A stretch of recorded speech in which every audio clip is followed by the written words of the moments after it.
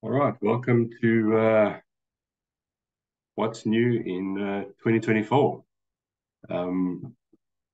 We're presented by Vinzero, Think Future. Vinzero fosters innovation through delivering software and hardware solutions, consulting, training, development, and managed services. We have become a trusted technology advisor to our customers through the breadth and depth of our service offering and technical expertise, a commercial flexibility, and high level of customer service and understanding.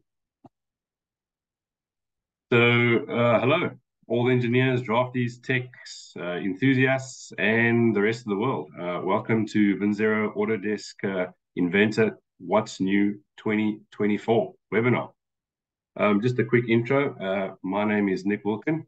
I'll be presenting this webinar.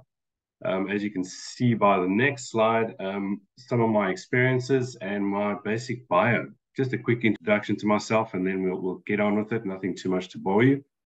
An example of the highlights in my career would be working on a power station's Majuba in South Africa, tandem coal tripler, the picture on the bottom right. Really big piece of equipment weighing over 200 tons easily.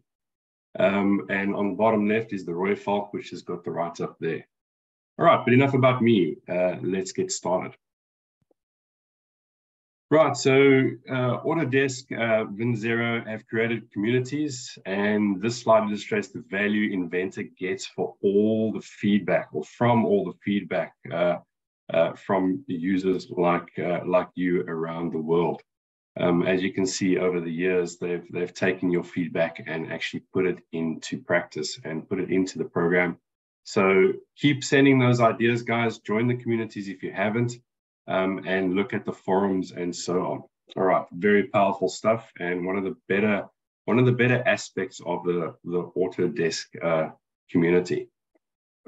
Always willing to take notes and learn and advance. All right. Today's webinar, just to go over quickly, we've got 8 modules that we're basically going to be looking at, 8 areas that they've improved. There's general enhancements. So just a quick overview of what's going to be covered today with this What's New webinar. General enhancements, exploring enhancements for viewing your design and rendering creation. Selection view definitions persist in the design view representation. All right, then we'll move on to part modeling. We can see improvements to sheet metal creation for closed loop sketch geometry. The mark feature continues to see upgrades for more complex geometry. In your assembly modeling, a new oriented minimum bounding box option is added to the options tab of derived parts, derived assembly, and make part dialogues. Additional options are available, patterning features and components. There's a new finish feature. So not just using colors anymore on your parts.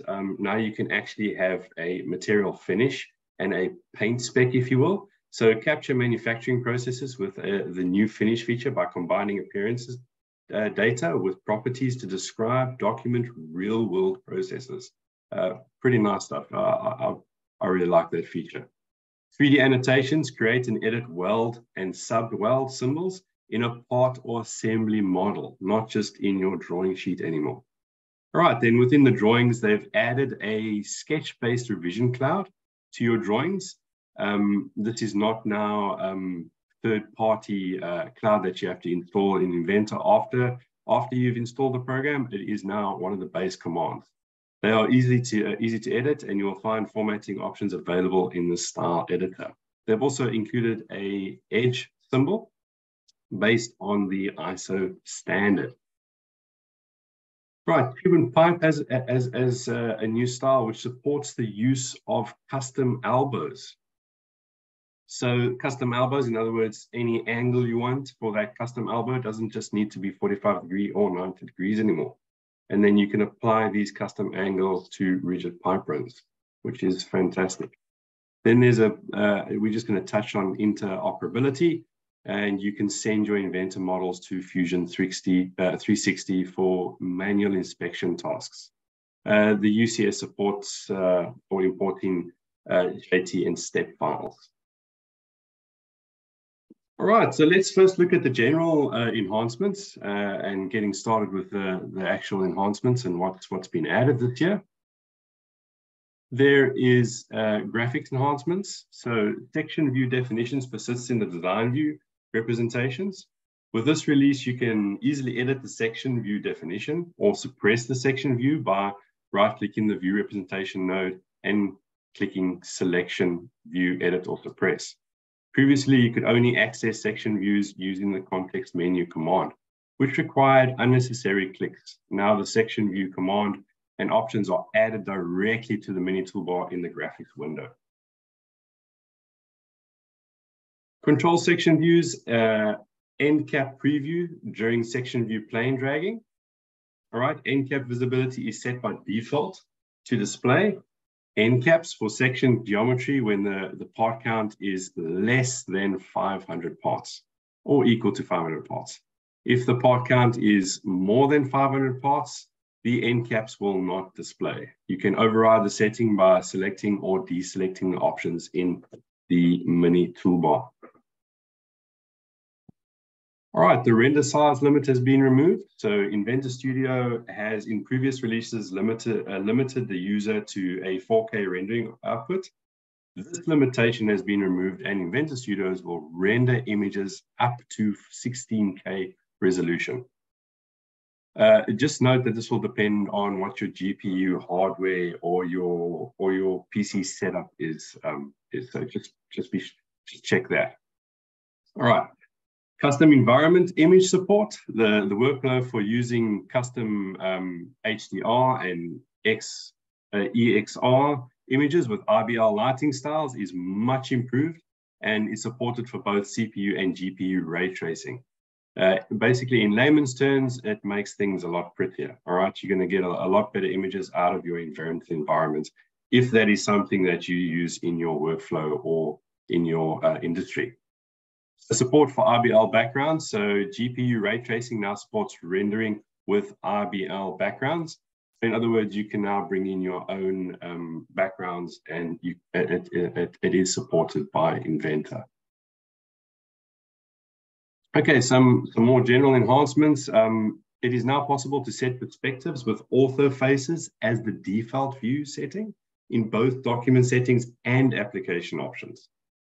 So to access it, you would then go to application options, display tab, appearance, settings, display appearance, dialog, initial display appearance, and projection. In an open modeling document, you would go obviously to the document settings, standard tab, display appearance settings, initial display appearance, and projection. All right, so a little bit of a feature there as far as your projection is concerned. The J key is now assigned as the shortcut key to start the place joint command. So that wasn't available before. Now you can shortcut with the joints by using the J key. This apparently works not just in Inventor, but it works in some of the other features as well. So the more advanced side being things like Natstrap. All right, so within the general enhancements, it's easy to identify parts assemblies that are substitute components. Substitute status, whenever a part or assembly is created as a substitute, using derive or simplify, the resulting component is given the substitute status. The substitute status displays in the component context menu.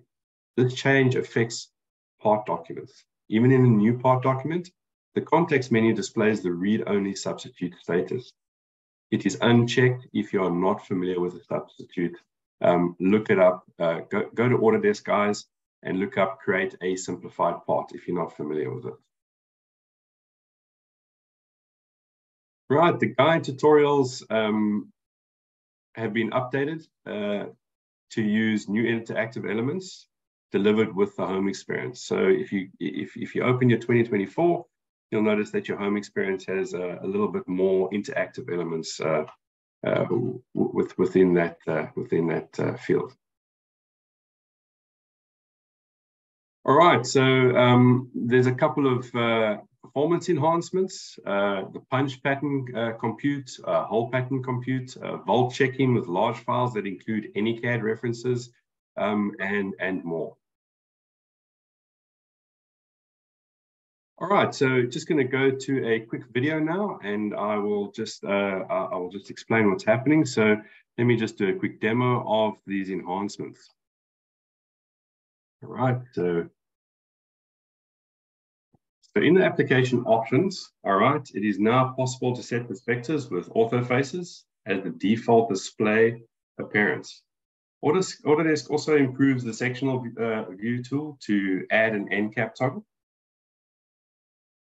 This helps you see more clearly which solid items the view is directly cutting through. Another cool feature is the ability to rotate a sectional view.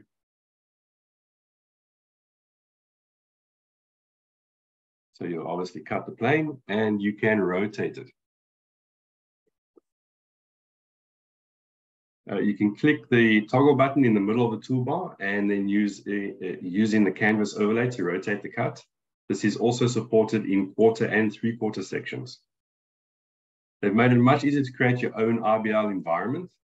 So simply create a new style, click Upload Image, and then select the HDR image you want to use.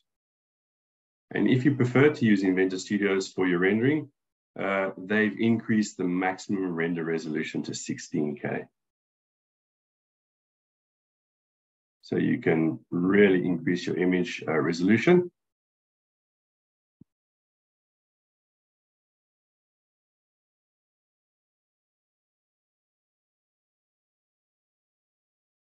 Right, part modeling enhancements. Improved profile detection in the sheet metal environment, basically in your sketch environment. So when specifying a face in sheet metal, closed loop detection is now improved to make it easier to select geometry from a sketch, especially in situations where multiple profiles are overlapping. So this is a pretty sweet enhancement, and yeah, something to test out.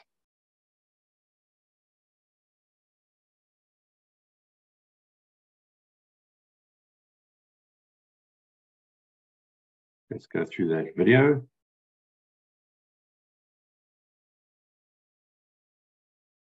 The parameters window has two new improvements in the Inventors 2022.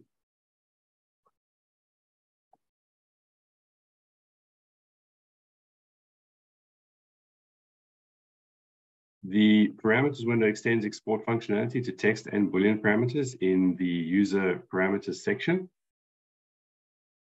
Sorry, guys. So I'm actually going through the sketch here.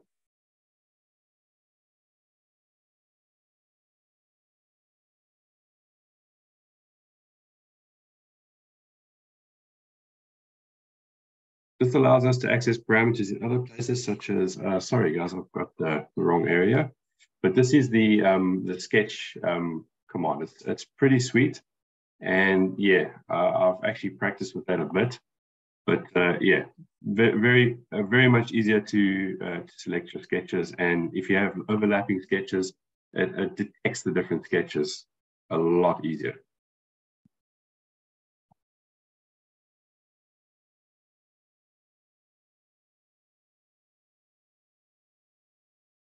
All right, so parameters windows. The parameters windows is an export Boolean parameters to a custom I property. It is now possible to export both text and Boolean values from the parameters dialog to custom I properties. These can then be retrieved, for example, in the drawing environment or 3D annotation. The text and Boolean parameters can also be exported when using the derived function. Hardness is a brand new feature unit, and it's been added to this Inventor release. This allows hardness to be specified in the finish command. I'll show you the finish command closer to in a little bit, but it can also be used on its own, the finish command. So this, following this, it's available to add this to your parameters, and it's available in different units such as Brunel, Knoop, Rockwell, Vickers, so you have all those options available as an actual unit type. All right, then there's a new mark feature. The mark feature is improved to support the using of non-coplanar sketches to define the work sketch geometry, wrapping or protecting the sketches to a non-planar face.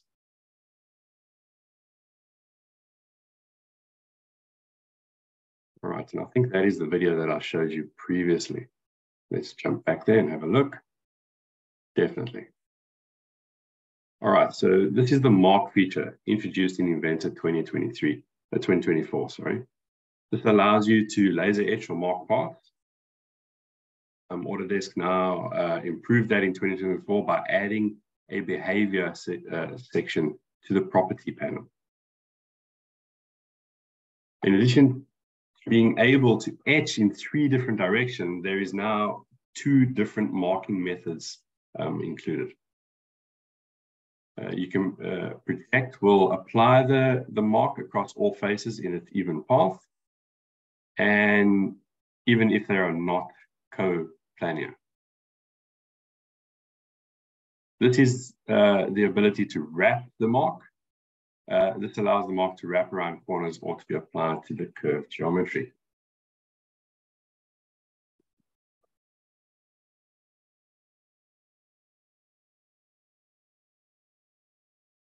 Right, assembly modeling enhancements.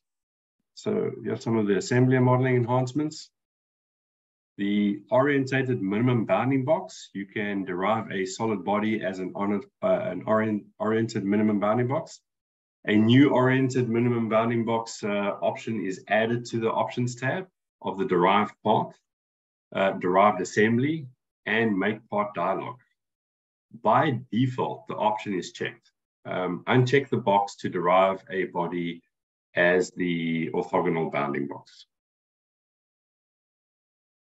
All right, there's rectangular pattern improvements. You can now select a revolved face, cylindrical or conical, to define the direction for a component pattern. The pattern component command uses the face axis to define the pattern direction. Use the standard controls to flip the direction. It is not necessarily to activate the selector when using an origin axis. Clicking the fly activates the selector and chooses the selected axis. The direction selection does not change with the activation of the selector. You must also select a new direction. Circular patterns for components has been enhanced to provide incremental and fitted positioning methods.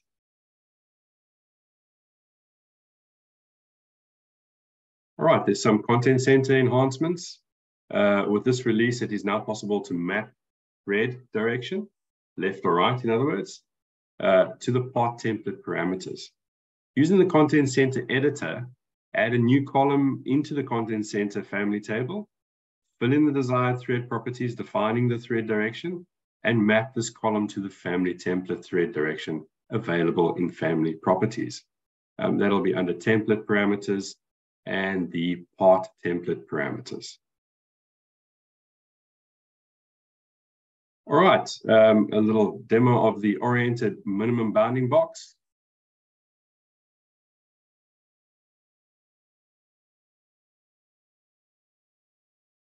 So let's take a look at the oriented minimum bounding box.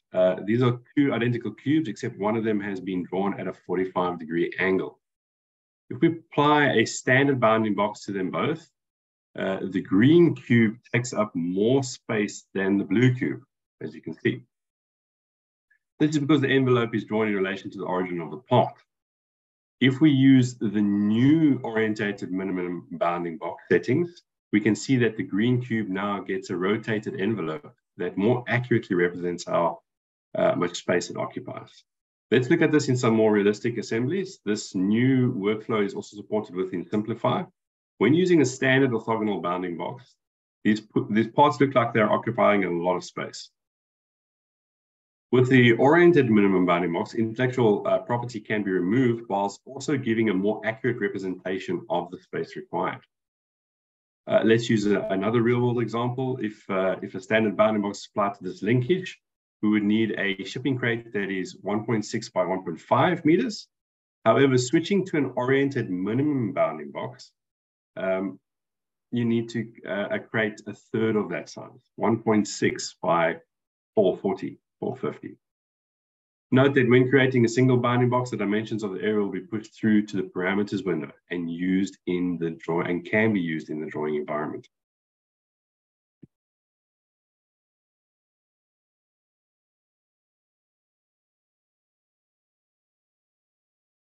All right, so there is a new finish feature. This new finish feature is pretty sweet, and let's have a look at it.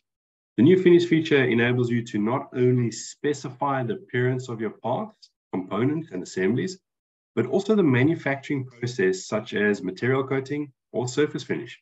All applied finishes are listed in a new finish folder in the browser. You can reorder the finishes in the browser notes, suppress, rename, or delete them. These also follow your creation method. In other words, whenever you create these parts, they are listed according to when you created them and how you created them, as would normally be with your browser when creating parts. In drawings, a new parameters finish type category is added to the leader text and the format text dialogs to enable finish information to be used in drawing notes. These parameters will automatically be updated if changed in the modeling environment.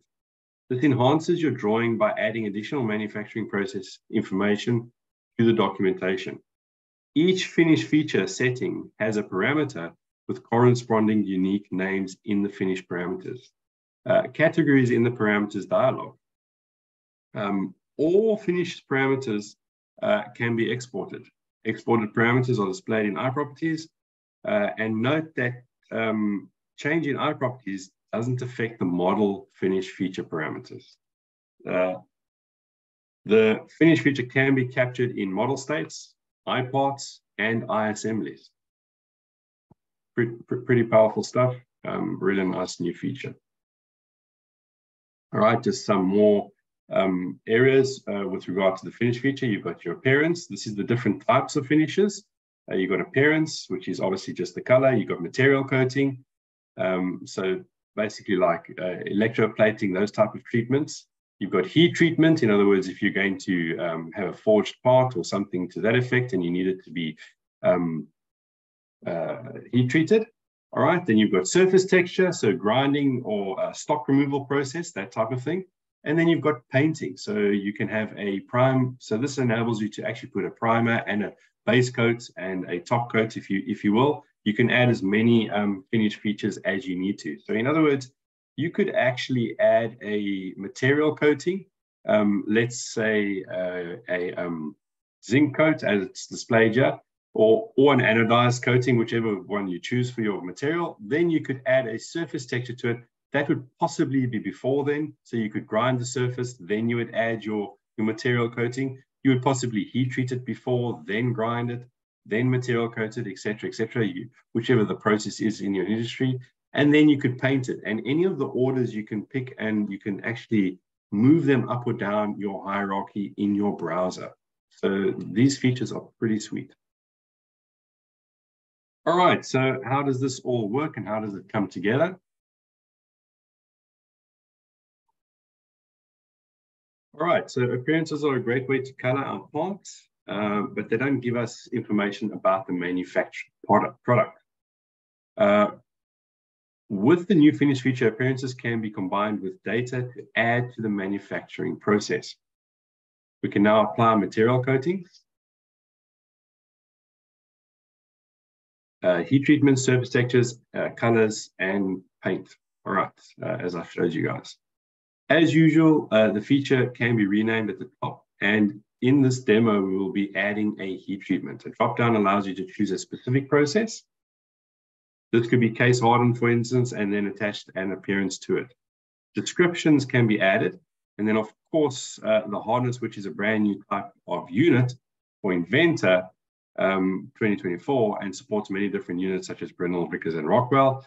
Then select the face to apply the finish to. All right, so you'll select the face there at the end. In the browser, there is a new folder created called Finishes, where we will see a list of all finishes applied to this part. This means we get an overview of the processes required for this part, and if we hover over the finish, it will highlight the area and the part that is applied to. Model states support this finish tool as well. Adding a second model state, we will now add a paint. And if we add a paint, it's pick powder coat, spray, roller, or any other method. You pick the appearance, then you enter the description to be used later in the drawing or 3D annotation. The paint thickness can also be specified, and that's the base coat for this plate. So we'll add that to the comments. Or not, let's just pick the point, and you can then see that the color changes. And this couldn't be done with your standard appearance method. Okay, let's apply the final coat, and we will add some notes. Pick the face to apply it. You'll notice that when we click OK, the blue paint will override the primer in the graphics area.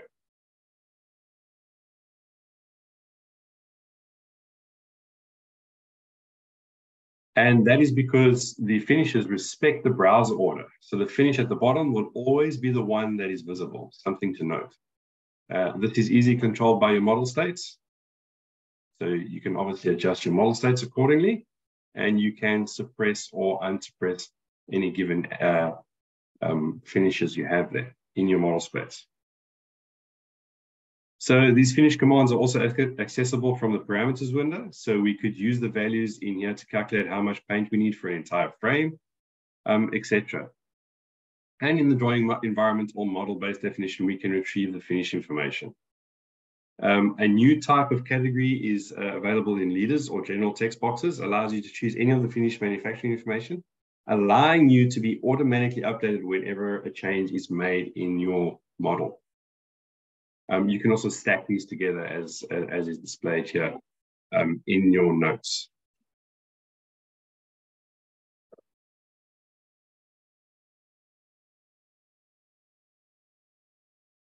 All right, some 3D annotation enhancements. So 3D envelope requirement modifier. The envelope requirement modifier is now available for whole notes and dimensions. In the annotation preview, you would then click on a dimension and in the toolbar select the envelope modifier. Annotation scale. In this release, 1:5 scale is added to the annotation scale dropdown. And this is per DIN, EN, ISO, and ISO.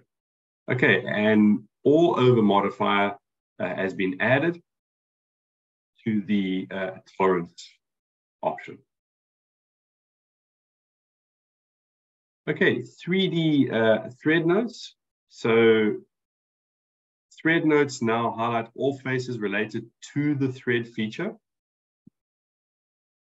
And the datum target browser node. The datum target browser node now displays the target size when using the extended name option.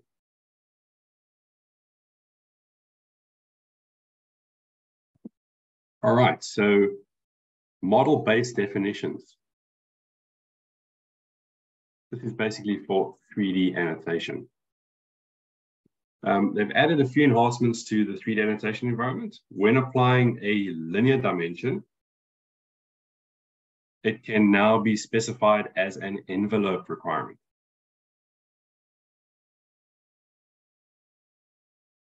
The annotation scales include 1:5. While annotating the profile of a surface, it was previously possible to specify all around. Now all over is also available to the note options. And finally, in the drawing environment, the ability to extract 3D annotations from a part is an assembly file. In an assembly file, simply by switching to the 3D annotation tab and selecting the source.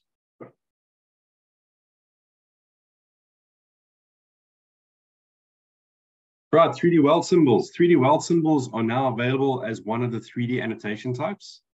This is a pretty nice feature as well. It wasn't available before. Create and edit weld sub symbols in the part or assembly model. Then retrieve the associative symbols in the drawings. So your 3D weld symbols are included in exports to 3D PDF, DWF, and shared views. So you can actually export these into different files, like zip files, and you will be able to share that with other parties.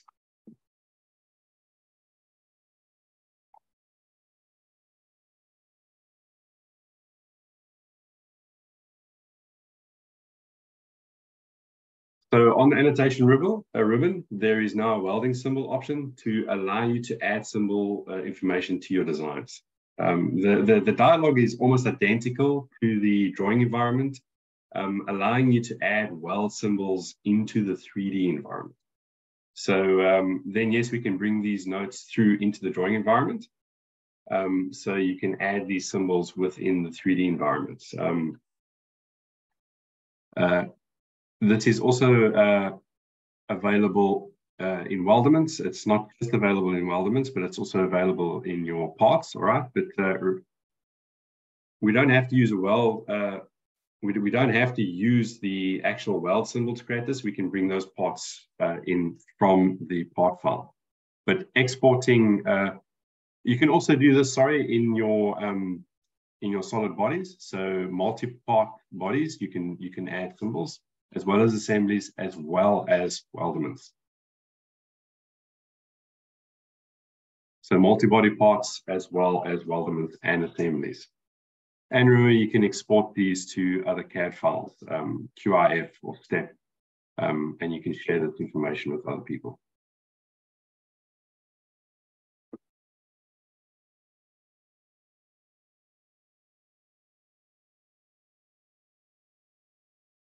All right, drawing enhancements. So this is now your sheet properties. In other words, your drawing enhancements to your sheet drawings. Sheet properties, sheet name is added as a sheet property and can be used in text. All right, so there you can see the drop-down sheet properties, current drawing standard, and there is a sheet name. It is now easier to recognize if a filter is applied to the parts list. An icon in the browser and the parts list dialog displays a filter symbol when one is applied. So it will show you that this is a filtered parts list. Drawing enhancements, a change was made to the breakout line object type for ISO standards. Until now, the visible layer on thickness was set to 0.5 millimeters. Now, as per the updated standard, the breakout line object type uses the breakout line layer by default with a thickness of 0.25 millimeters. This also applies to the DIN GB JIS standards. In other words, the German, the British, and the Japanese standard. Right, many 2D weld symbols in drawings were updated as per ISO, BIS, DIN, and GB standards. The newly introduced 3D weld symbol uses ISO, DIN, and ANSI standards. The changes include updating the names of fields and adding new fields depending on the selected weld type. The changes were made to square butt welds, fillet welds, or plug welds, for example. Okay, with this release, color scheme settings can be set for drawing sketch elements. Until now, it was difficult to work with elements if their color conflicted with the sheet color setting. The new sketch options under the drafting heading allows the color of sketch elements to be set for the drawing environment. All right, yeah, I always used to struggle to find that area, but now, and I always thought, why can't this happen? But it's now included, which is great. Revision clouds, all right, revision clouds, as I described right at the beginning, revision clouds are fully fledged Inventor objects now and no longer in the software dev kit. So you don't have to install it as basically as an add-on. This is now part of the Inventor drawing environment, which is fantastic. All right, so let's have a look at those revision clouds. Let's go over here. In an annotation tab, Rev panel. So Is this playing? Here it is. In the Annotation tab, Rev panel, we can add a cloud by selecting your bounding area. We can add them to drawing sheets or views, move them around, add or delete vertices, being sketch space that can be edited in either their cloud state or from the sketch. And like other annotation styles from formatting, managed using the styles editor. So your revision cloud is part of the drawing sheet, and in the styles editor here, we can actually go and find revision clouds, and you can change their settings as you would need them to be. You can add a rev tag, and it can be linked to your table.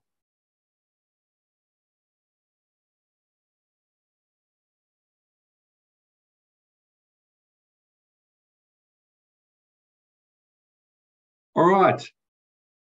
Starting from this release of Inventor, you can define an edge symbol based on ISO 13715, 2019. That's standard. The new edge symbol command is added to the symbols panel of the Annotate tab. The edge symbol style is added to the drawing style and standard editor. All right, so how does this edge symbol work?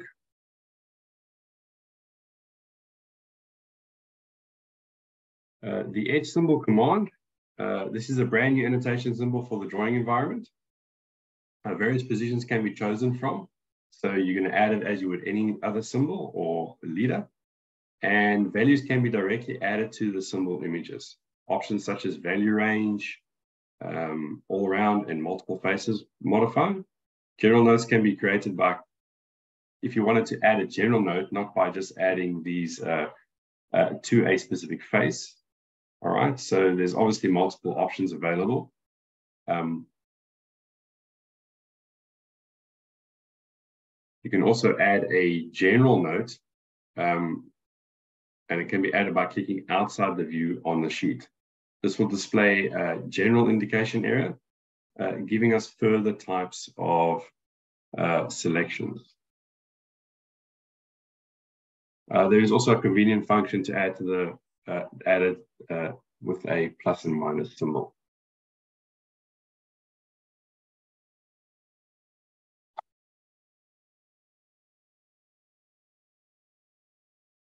Pipe. All right, so custom elbows. In previous versions of Inventor, it was only possible to add 45 or 90-degree elbows to a rigid pipe run. Starting from this release, it is now possible to apply custom angled elbows. When a style with custom elbows is activated, select the custom elbow options in the root dialog and either use the curved arrow manipulator or type a value to angle the elbows relative to the current position. All right, when dragged to other than 45 or 90 degrees, the root will populate with these custom elbows, and it will display in your BOM as a custom elbow with a specific angle defined. The new custom elbow styles, which support the use of custom elbows, are available in the Tube and Type styles dialog.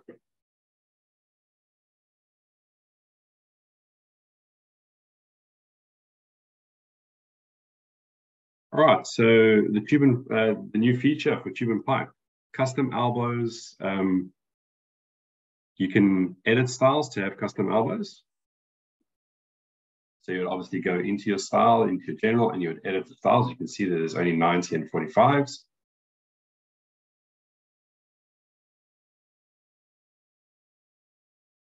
But now you can snap to any angle requirement.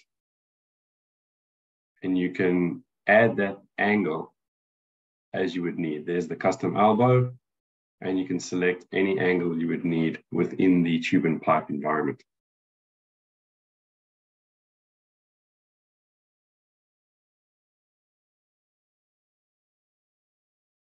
As you can see, it is far easier to create custom elbows now.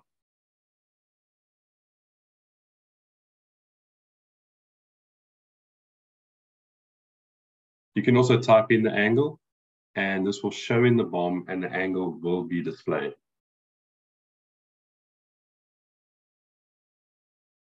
If you can select custom elbows, and you can highlight them as you would in your styles. You could change the custom elbows appearance to be different from the rest of the elbows, thus highlighting where a custom elbow needs to be created.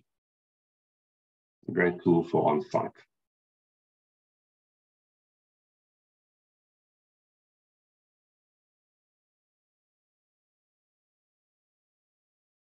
Okay, interoperability enhancements. UCS support, both JT and STEP support the option to include UCS on import. Object input, OBJ, performance when opening OBJ files has been improved. Solid Edge, support for reading Solid Edge 2023 is added. Parasolid, support for importing and exporting Parasolid version 35 is added.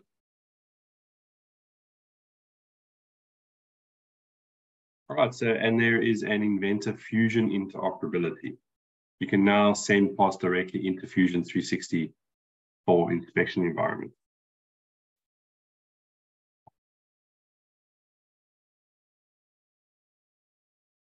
All right, so what you're able to do there is you can send the part using Fusion interoperability. Sorry, let me get back to the video here.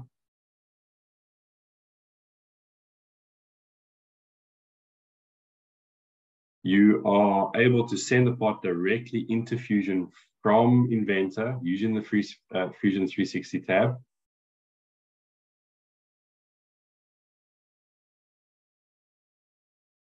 You can create an inspection environment within Fusion 360 or create an inspection plan. And directly from Inventor, you can upload that to Fusion 360.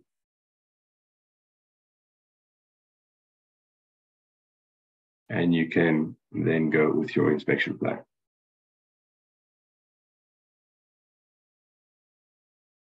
You can create an inspection report. And it's a lot easier to do that in 2024.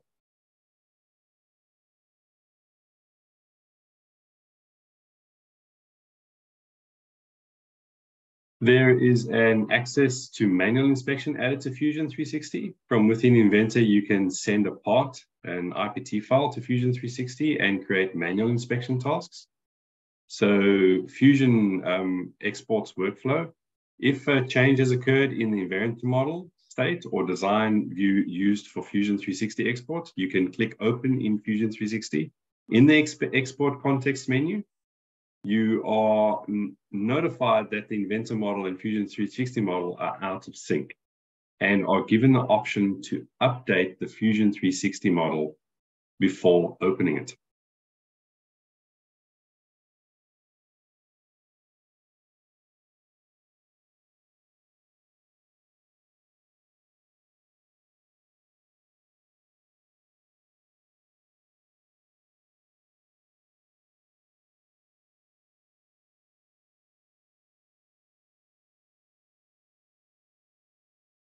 All right, as you can see,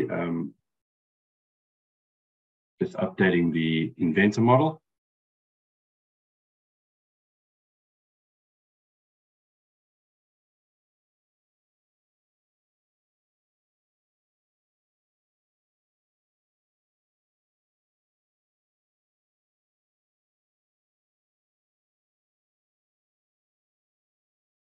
And creating an inspection plan.